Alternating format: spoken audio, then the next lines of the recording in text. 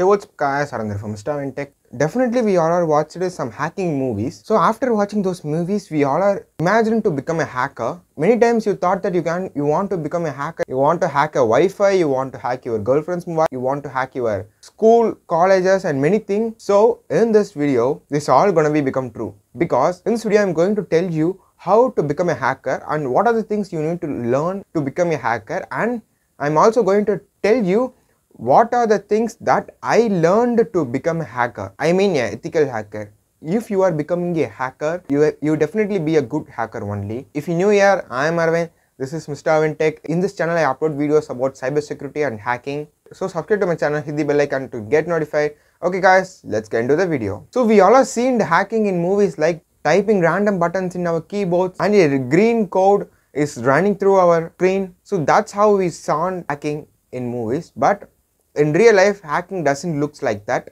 In real life, hacking is completely a different process. So before going to know about the things you need to learn for hacking, first we need to know what is hacking. So hacking is known as a technique that used to break into a security without their permission. So that is what hacking is. But in ethical hacking, we do things like hacking a server or a website, anything for checking their vulnerabilities and reporting to their owners to fix them.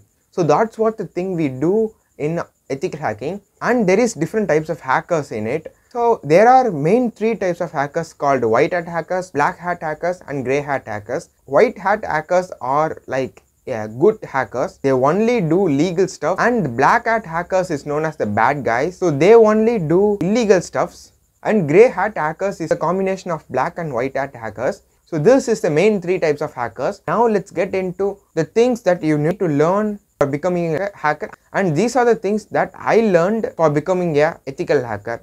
And before everything, this video is only for educational purposes. Don't try to hack anybody without their permission because it might end you in risk. So let's see the things that you need to learn for becoming a hacker.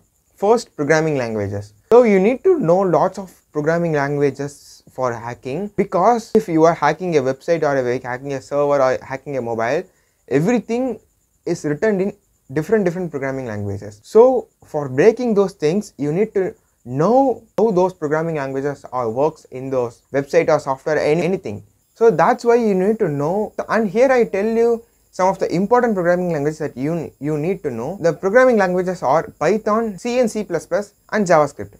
And next thing you need to know network fundamentals. So network fundamental is important for hacking because everything is connected in internet. So you need to know the fundamental of the internet for breaching a system. And next thing, you need to learn the operating systems. So you need to know operating systems like Windows, Mac and Linux. And next of all, you need to learn about cybersecurity basics. So in cybersecurity basics, you need to learn the things like security principles, encryption, security protocols. So like these things. So these things will helpful while you are working with the security things like firewalls and internet security, like that things. And next thing, you need to learn things like web technologies. Web technologies means like HTTP, HTTPS, and you need to learn how the web pages and websites works.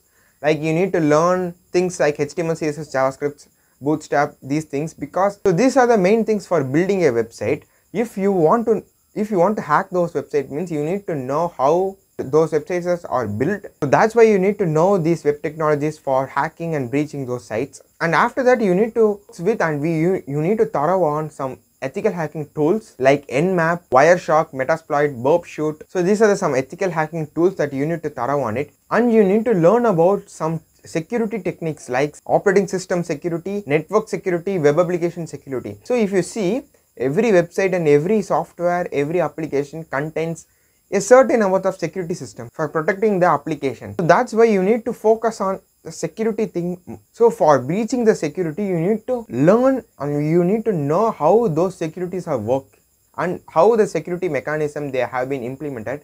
So if you know those things, means you can able to easily breach those systems. So important of all of this topic is one thing, the legal stuff, because hacking is not completely a legal thing or it's not completely a legal thing. It's a combination of both illegal and legal things. So that's why you need to know your limits.